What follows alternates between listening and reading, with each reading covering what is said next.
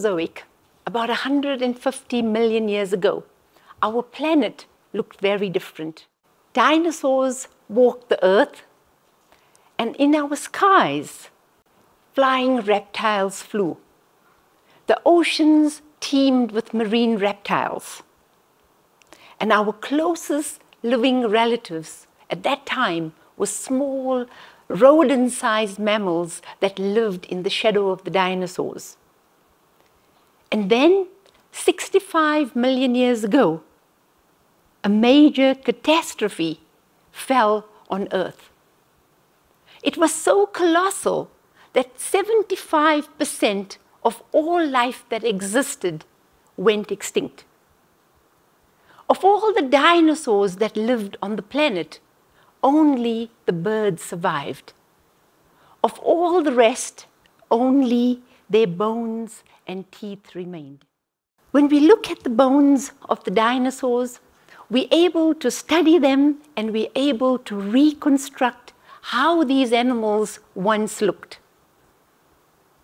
But if we want to understand more about the biology of these animals, we have to look inside their bones. And to do this, we have a section of the dinosaur bones. And inside those bones, we're able to remove a section of the bone and grind it very, very thin so that we can look at it under the microscope. And this is what we may see. Here we have a section of a 190 million year old dinosaur. The large black blotches that you see are the places where blood vessels course through the bone. The tiny specks of black that you see, those are where the bone cells once lived when the dinosaur was alive. This amazing colors that you see are the natural coloration of the bone. And they give us information about the structural organization of the bone. They tell us how fast or how slow this bone actually formed. The microscopic structure of dinosaur bone can even tell us about the health of a dinosaur. Here we have an example of a dinosaur from Romania that has unusual, weird growth patterns, as you can see by those two arrows in the picture. From the surface of the bone, there are these radial growths that are projecting outwards, and from the inside of the bone, there are unusual bony growths. And when we saw this, we wondered, what could have caused this kind of disease? And then we discovered that in a modern bird that was infected with osteopetrosis, the same kind of features occur. And this led us to deduce that it's quite likely that the dinosaur was probably infected with a similar kind of virus that caused these effects. Sometimes we find absolutely weird bone. We can look at this bone and we realize immediately there's something going on here. In this case, it's a dinosaur from Argentina, a large titanosaur. We see the abnormality, but we have absolutely no idea what caused this pathology. When we look at dinosaur bones, in many cases, we find that they form bone with growth rings in them. And just like in trees, you can count the number of rings and you can get the age of the animal. And years ago, when I was a PhD student in the long distant past, I worked on 2 Southern African dinosaurs. And I looked at many different individuals, different size individuals, and I counted the number of growth rings in their bones, and I developed the very first growth curves of dinosaurs in the world. Since then, this methodology has been refined and applied to many other dinosaurs. And today, we have information about how long it took for different dinosaurs to grow up. For example, we know that T-Rex took 19 years to grow to its adult body size of 12 meters and 9 tons. But the T-Rex is really quite puny compared to the real giants of the Mesozoic, the sauropod dinosaurs. How did these guys get so big? When we looked at the bones of the sauropods and their earlier relatives, we were astounded because it was quite clear that different dinosaurs amongst this family of dinosaurs grew in different ways. It was clearly not a case of one size fits all. The more we work on these dinosaurs, the more we are astounded by the plasticity and the growth patterns that emerge from this group.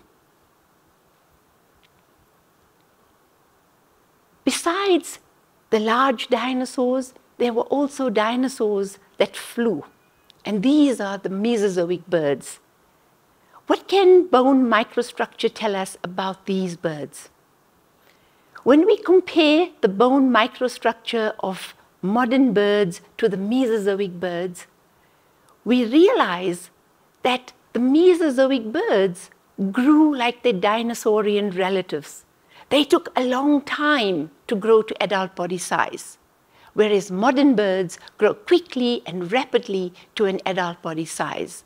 So that was certainly an interesting finding, and when we study more of these birds, it tells us about how the evolution of the modern growth patterns occurred. I've been enormously fortunate to be able to study this particular bird called Confuciusornis sanctus from China. It's one of the best represented birds. It's known by over 1,000 specimens. Some of them have long ornamental tail feathers, and some of them have none. And our work on the bone microscopic structure of these birds told us that the bird without the long tail feathers are females. And we knew this because inside their bones there was a very special bone tissue that showed us a tissue that we only find in modern birds that are ovulating. So now we have a really cool way of identifying male or female birds. At the end of the Cretaceous, 65 million years ago, when the dinosaurs went extinct, many of the Mesozoic birds also went extinct. But clearly, some of them survived, because today we have 10,000 species of modern birds.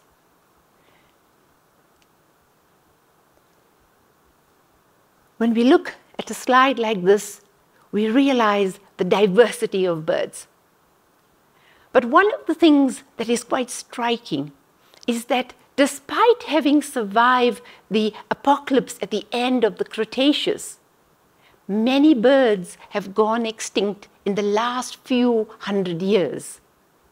For example, the elephant bird, which is the largest bird to have ever lived and it's known from Madagascar, and the dodo are the two birds that went extinct in just the last few hundred years. And their extinction was not caused by a natural phenomena like an asteroid impact or volcanism, but rather because of human activity.